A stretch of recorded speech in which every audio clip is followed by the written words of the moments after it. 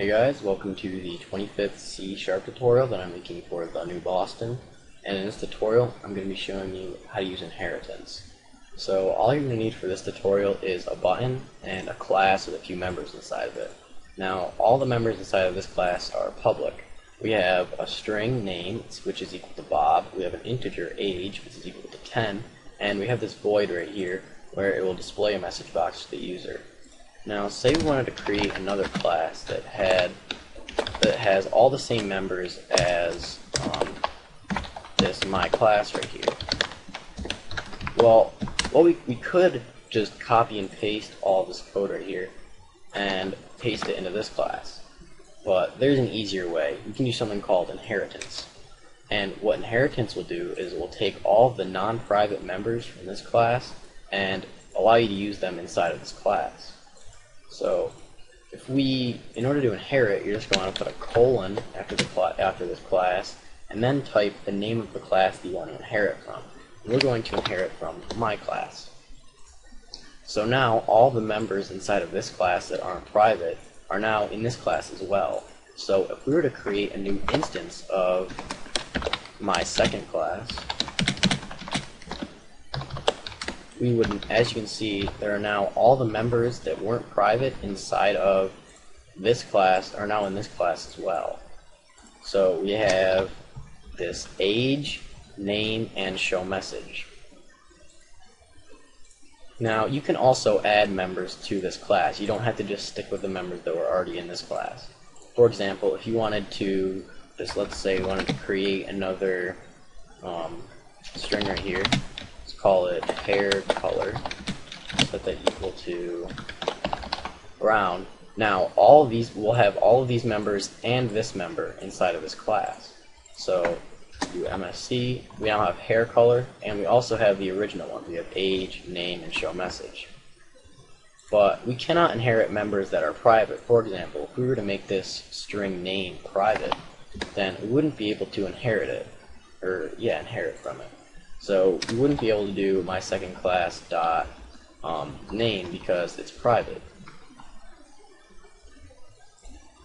Now inside of this class, we can use all of these public members. For example, if we wanted to do, we'll create a new method here, which will, I guess, just display another message box. Message box special message box.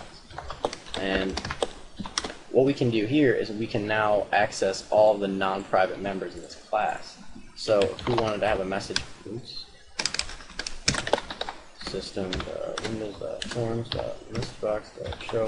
If we wanted to access this integer age right here, we could do base dot and then age, because the base keyword will access the base class. And this right here is called the base class.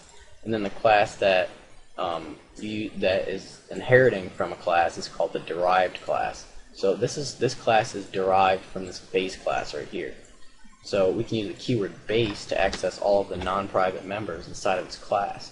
So we could now have a message box display the age inside of this method, inside of this class right here. So we have to make this public so we can now use it outside. Now we can do msc.messageBoxSpecial, and we should get a message box that says 10 because we're using this age right here, and we're displaying it in a message box. Yep. And you can inherit, and you can do base dot with any thing that's not private. Like we could do, instead of doing this, we could do base dot show message. We can access methods as well, not only variables. So we could just display that base now dot age dot toString, and this will do the exact same thing. Yep. Something else that you can do is, say you want to make it so you can only access these members inside of this derived class, but you don't want to make it so you can access these members outside of this class and this class. what you can do is you can use an access modifier called protected. So if we put protected on both of these,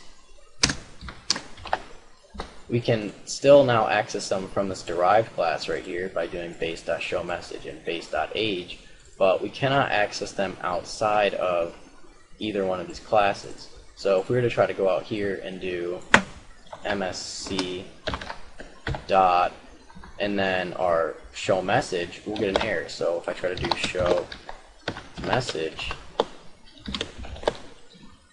it will say that, if I can get this message, so it is inaccessible due to its protection level.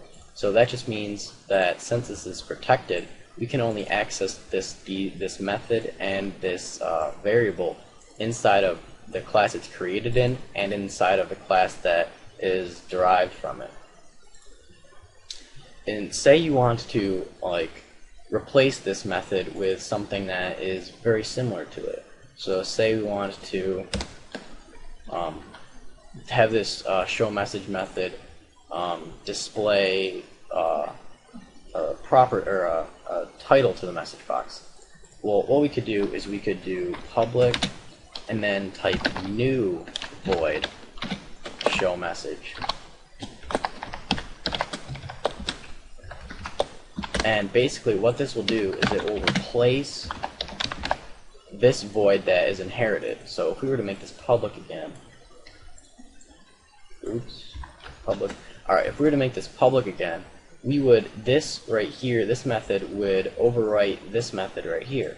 So we could have a message box be displayed in here, and we could change it up. We can make it do something different. Like, we'll have it display a title as well. So we'll just call it my title, I guess.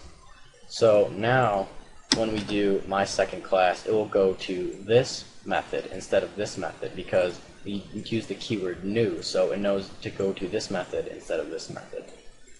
So if we were to do msc.showMessage and we type in a message, let's call it message right there, our message box should now have a title because we replaced the original method with a new one. Yep. And this is useful if you cannot access this class. For example, if this is inside of like a DLL or something. Something else you can do is use the override keyword. And in order to use the override keyword, this method must be virtual. So we have to make it virtual. And then we can do something called override, where we just type keyword override right here, and that will do the same thing as doing the new void or whatever. We're going to have to make this public as well. So this should do the exact same thing as before. That's just an alternate way of doing it. Oh. Alright, so that's pretty much all there is on inheritance. So that's all for this tutorial, so see you guys.